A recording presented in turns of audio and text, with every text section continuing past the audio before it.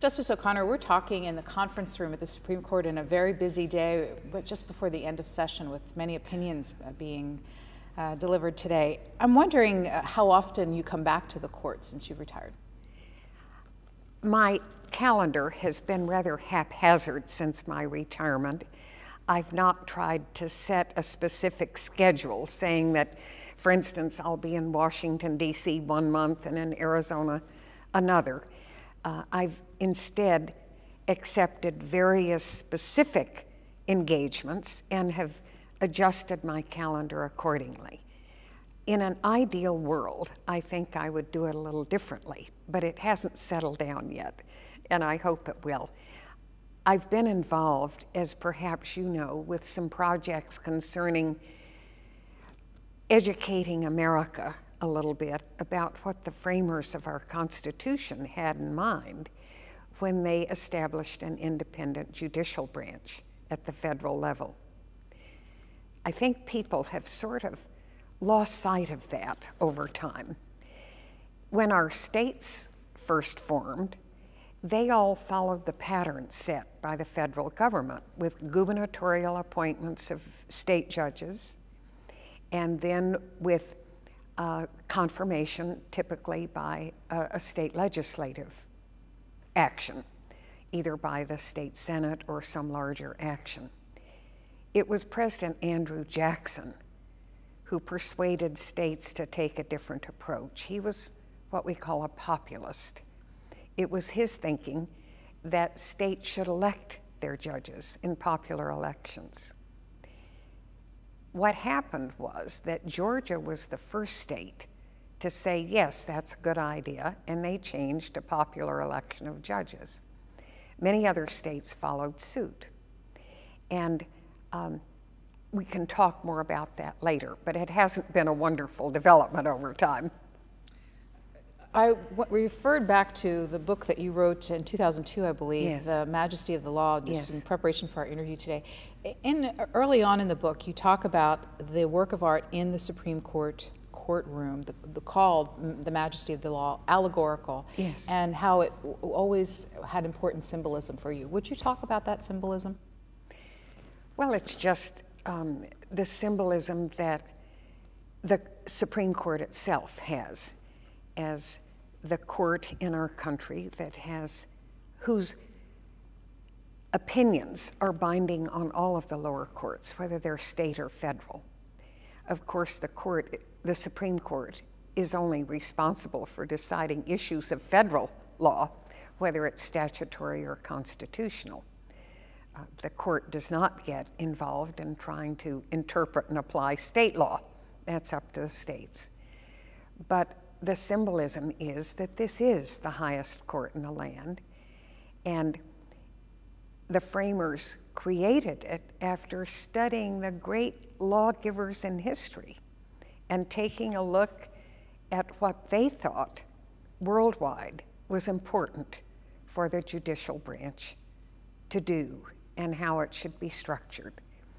And as you know, the courtroom contains representative figures of great lawgivers in the past. And that concept was carried forward by the architects, I think, with the knowledge that the framers had also considered contributions from the great lawgivers of history.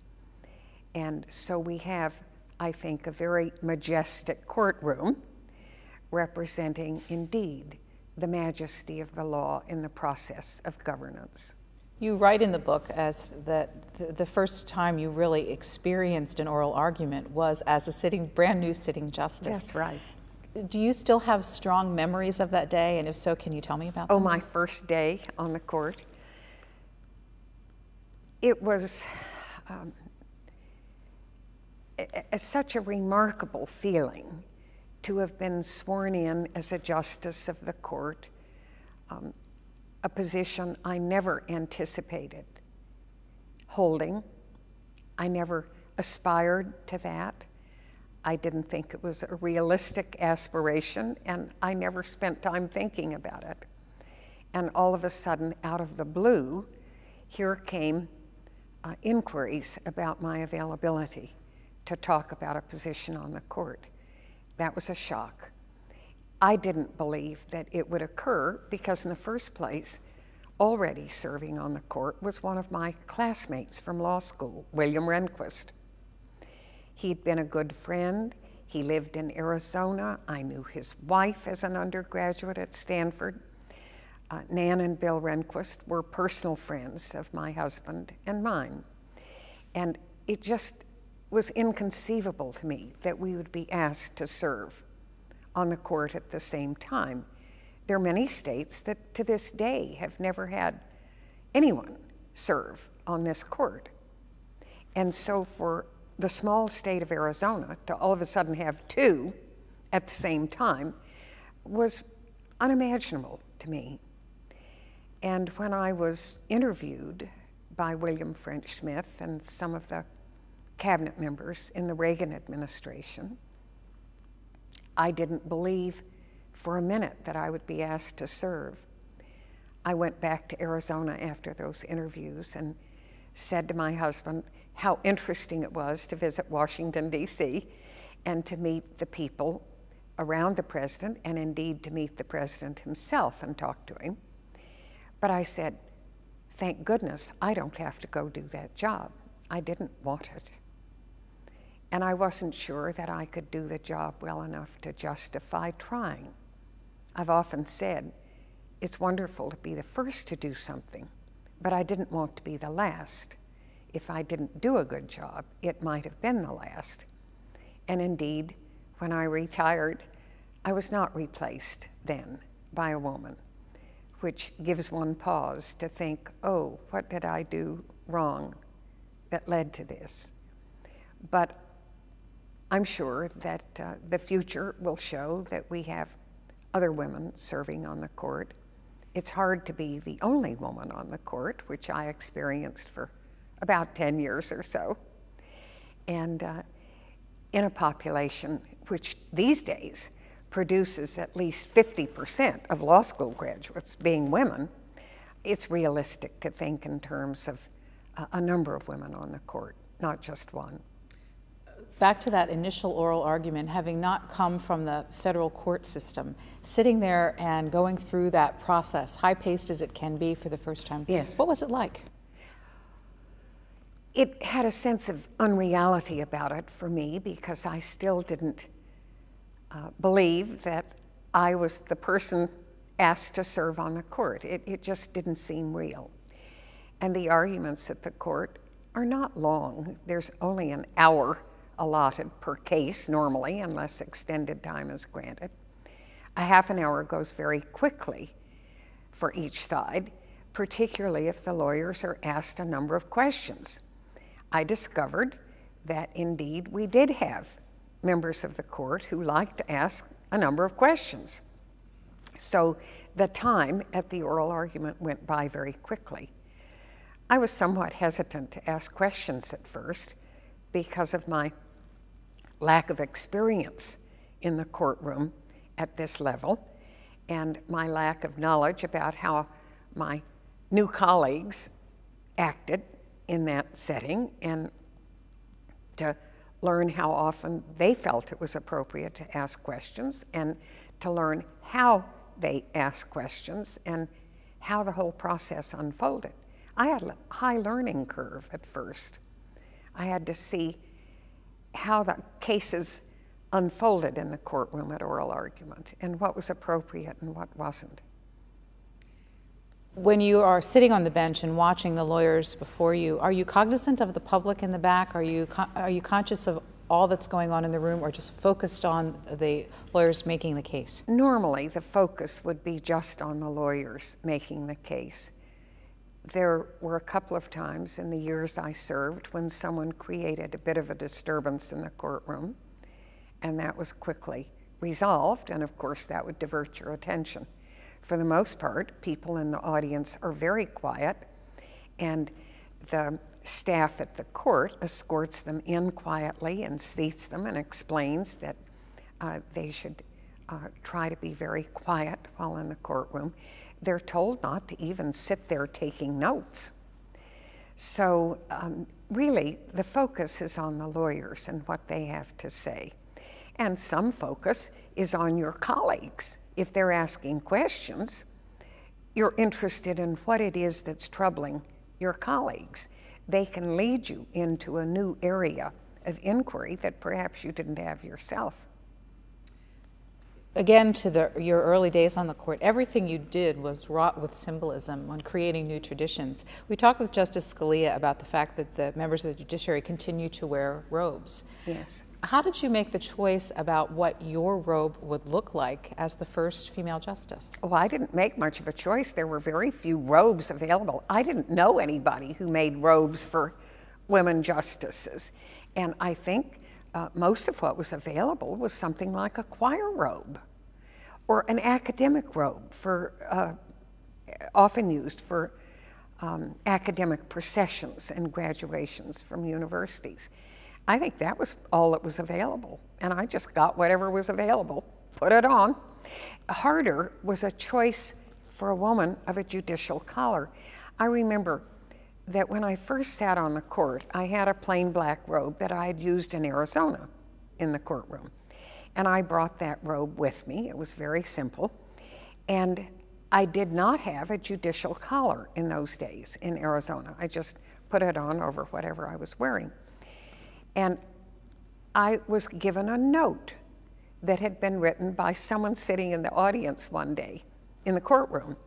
And it said, "Dear Justice O'Connor, I've been in the audience watching the court today, and I noticed that you did not have a judicial collar. Now, all your colleagues were wearing white shirt collars, and they showed under the robe. And you just looked like a washed out justice to me. What's happening here?" And so I took that note to heart, and I thought, well, maybe I should try to find some kind of a white judicial collar of some kind that I could wear, because I didn't always have a white shirt under the robe. And it was hard to find. Nobody in those days made judicial white collars for women. I discovered that the only places you could get them would be in England or France. I did manage to get a collar or two from France, and there was a woman who had been the first female judge in the state of Delaware. She was older at that time, and I had met her, and she gave me her judicial collar, which was kind of a lace thing that she had acquired somewhere down the line, and that was pretty elegant, so I used that as well.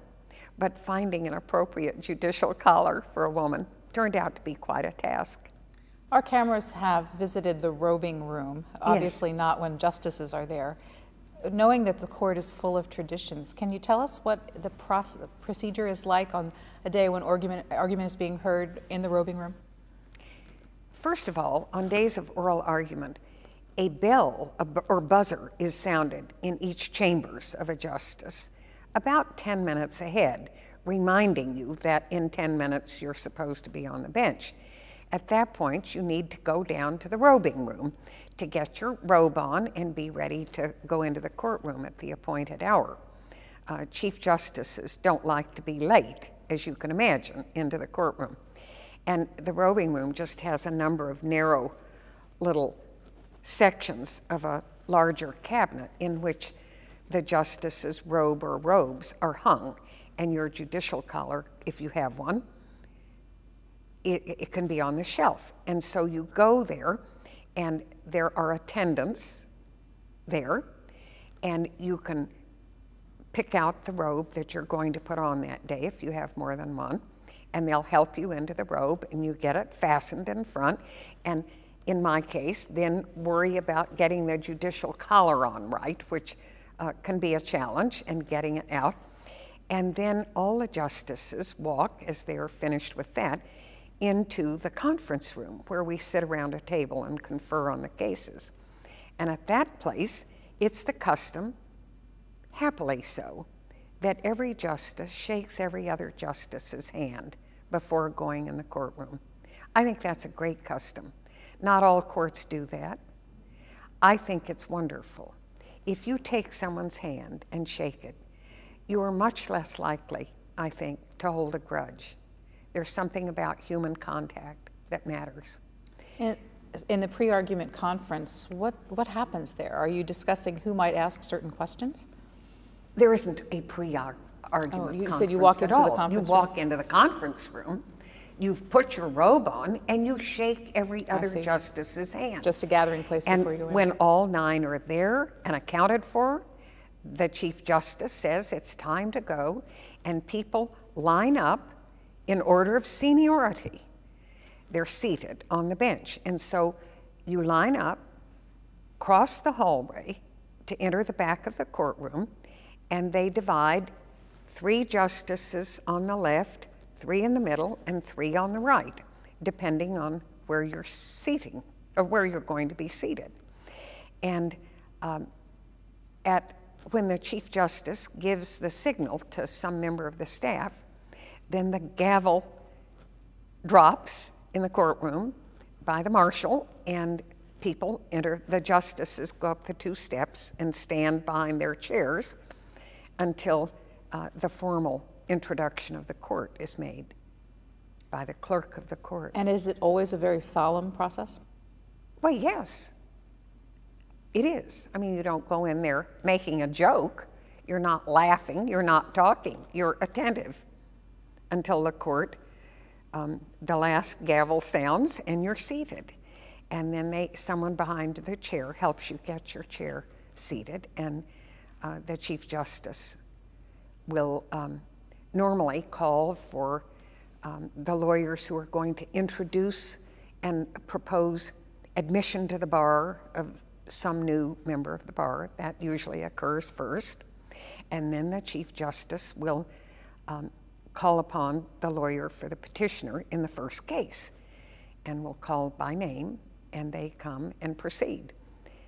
There are lights at the podium for the lawyer who's making the argument, and when the lawyer has only 5 minutes remaining, a yellow light goes on. And when the time is all up, a red light goes on. And depending on the Chief Justice, that can be closely observed or somewhat relaxed. When Bill Rehnquist was Chief Justice, he made them adhere to the time limits very strictly. You mentioned that you line up in order of seniority. We've learned that seniority is important in the traditions throughout the operation of the Supreme Court. As the years progressed and you were able to move your seat along in seniority, does that make a difference in the way you approach the argument? It makes a difference in what part of the line you're in. When we're all lined up, you change your position. It doesn't change anything about the argument or what you do. You're still what you are, one of the justices. And some like to ask questions and some don't. We have justices who seldom ask questions, and we have justices who always ask questions. So that doesn't seem to change from whatever position they're in. And what was your own approach to asking questions as the years progressed? Well, I asked what I thought I needed to know. We all read the briefs before the oral argument. We've spent a lot of time in advance of the oral argument preparing. We read the briefs filed by the parties to the case, and this court, unlike most courts around the world, allows the filing of friend of the court briefs by other interested groups or parties, not parties to this case, who want to weigh in on the issue. They can file an application asking leave to file a friend of the court brief. And if it's a timely request and there's no objection, it's granted. And so we typically have a number of friend of the court briefs in addition to the ones filed by the parties. That means you've done a great deal of reading before ever coming into the courtroom.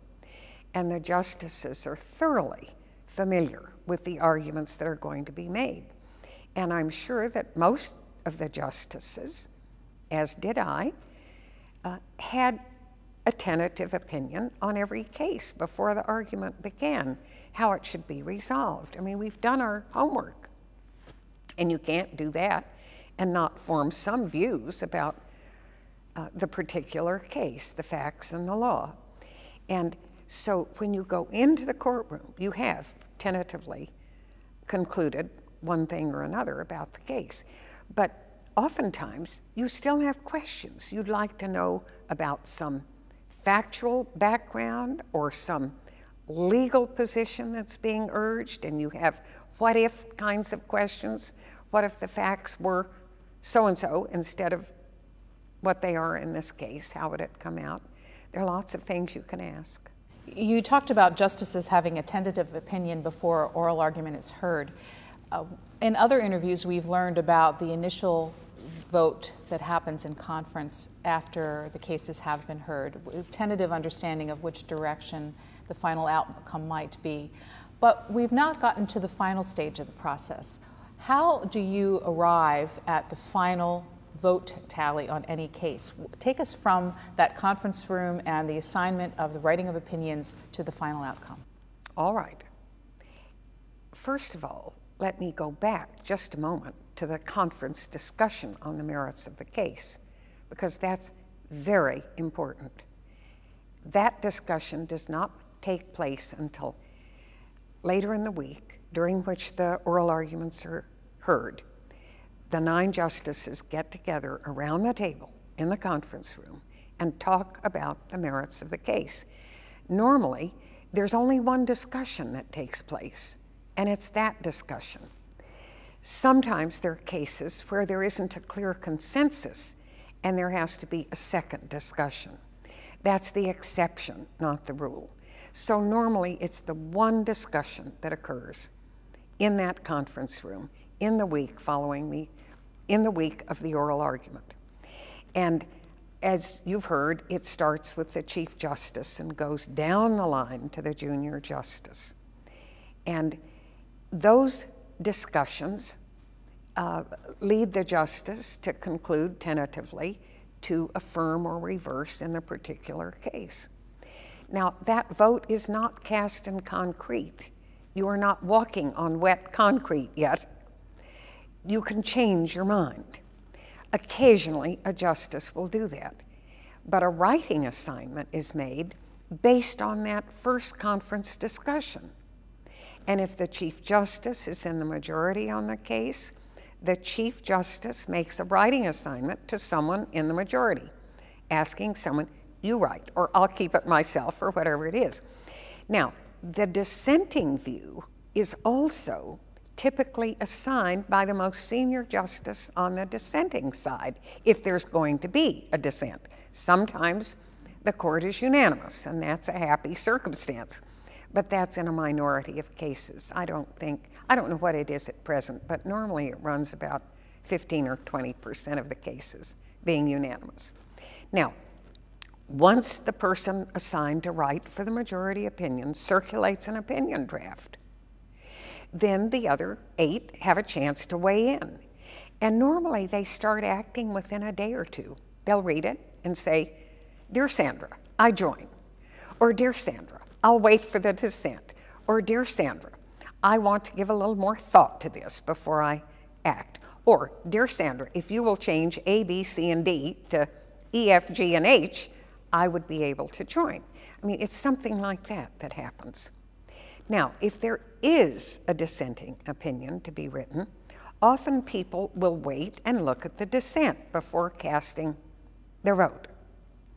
Now, once the dissent circulates, it could be so powerful that it causes someone who tentatively had been with the majority to change their view to some extent. So all of this, the details are worked out not around the conference table. It's in the writing of the opinions that the persuasion takes place. And that's appropriate, because when you're sitting around with an oral discussion, it's too general. You can't be specific. If you see the words on a printed page, then you can get very specific on what it is that you might find some question about. So it really occurs in the writing. Did you enjoy the intellectualism of the job? It seems as though there's so much that challenges one intellectually. Yes, there is a lot. Deciding your view of the case itself is terribly challenging. Some of the issues are really tough. Some are not. Some are clear-cut, but some are enormously challenging, and some cause you to want to wait yourself until you see other views expressed before being firm in your own view. And it is a help to see it in writing. And it's a help when you have to write, to have to put it down in words rather than just think it through. It's a real challenge and exciting. Were there any particular types of cases that you were most attracted to? No, I don't think so at all. Even a case on a subject that you think of as kind of boring can turn out to be enormously challenging at the end of the day. It could be anything. So I don't think subject matter determines the extent of your interest in it. It's the challenge of solving this particular question of law and making it work. It could be on any subject. When the dissents or commentary written in the opinions, sometimes when you read them, they can be quite sharp, and sometimes they sound a bit personal. Did you ever take them that way? Yes, and if I thought it was too unfortunate, I would go to the justice and say, you know, I wonder if you really want to say that way. Wouldn't it be a help if you removed this sentence or that sentence and said something a little more gentle? I was not averse to making that request on occasion. You write in The Majesty of the Law about the warm acceptance by the other justices of your arrival here. Yes. As a whole, is this court much like a family? Are the justices friends outside of the building as well as working in the hallways here? Yes, by and large, it is a very collegial group, and I was very blessed for 25 years here to be at a court where that was the case. It was not always that way in the court's history. There have been times when certain members of the court had strong antipathy to someone else on the bench, and that wouldn't be a happy time to be here. I was very grateful that during my years here, people got along pretty well. We have just about 5 minutes left, and I have some sort of big and reflective questions for you. First, about the building itself. You've had a bit of a distance, and you come back now to a place where you spent a quarter century of your life. What are your thoughts about this complex and this building in particular, and its effectiveness as a symbol of the judicial process? Well, the building's beautiful. You know, the architect, Cass Gilbert, thought he had done such a great job that the U.S.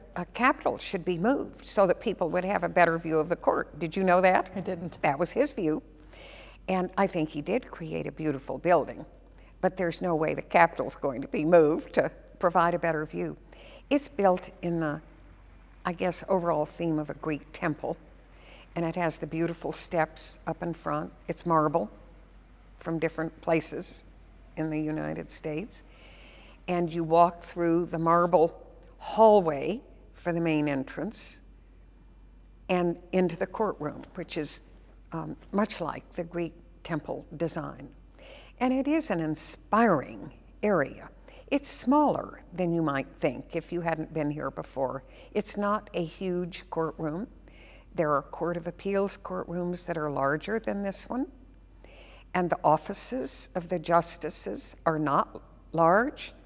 There are many circuit court judges and even some district court judges in federal courthouses around the land that have larger chambers than those of a justice on this court. So it isn't size that makes the grandeur or the specialness of the place. It's what it symbolizes and what goes on here that makes it special, and it is. Do you have any favorite places inside this building that you tend to retreat to? There's no place to retreat. You retreat to your own chambers if you want to get anything done. But we have a beautiful library upstairs, a reading room, and there are tables up there. There have been a few times when I had to use material from so many cases that we occupied 2 or 3 of those tables, leaving the books out so that the law clerks and I could go up there and sit up in the reading room and actually refer to all those passages in the preparation of an opinion. But that's not often. Normally, we can put them on a cart and get them downstairs to use them downstairs, the books. in these times, you can find it on a computer screen, so you're more apt to use a computer screen. When I first came to the court, we had very massive computers that were hard to use. They were called ATEX machines, and they were not simple, and you were not at all tempted to go to your computer. Today, they tend to be small and agile and much easier to use. You said at the outset that you've been spending a great deal of time hoping to educate people about the role of the court. Yes. As we conclude, will you reflect about the role of the Supreme Court in society and what you think people's opinions are that they should perhaps be educated about? The Supreme Court, in general, has been respected by the American people. I think it's been one of the institutions of government that is most respected. Obviously, the legislative branch has a mixed, creates a mixed impression among citizens, because you have members from both political parties and offering very different views of things. And the president himself sometimes can be criticized by some groups and admired by others. But the court in general has had the respect and admiration of the people. I hope we can keep it that way. There have been more criticisms of judges in general that I've heard in the last 25 years than has been typical in previous years, with a few exceptions. And that distresses me. So I think it is time that Americans wake up to what it is the framers had in mind when they tried to create an independent federal judicial branch. They had a clear vision in mind, and that was that the federal courts would be deciding issues of federal law, constitutional and statutory, and that those judgments would be binding on all courts, state and federal. That was the framers' concept, and they provided no term of years for the service. It says that federal judges will serve for good behavior.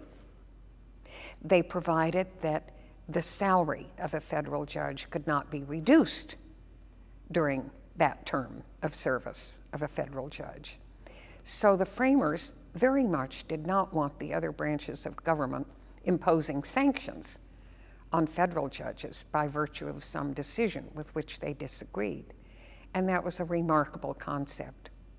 You told us at the outset that when you came home from the interview with William French Smith, this is a job you didn't think you wanted. Right. Now that you've had the job and you have left it for a few years and look back, can you ever imagine if you had said no, what life would have been like? Well, my life would have been fine, thank you. But I have been very privileged to be here, and it was a great privilege. And it enabled me to see from inside just what a wonderful institution the Supreme Court of the United States really is. Thank you for your time. Thank you.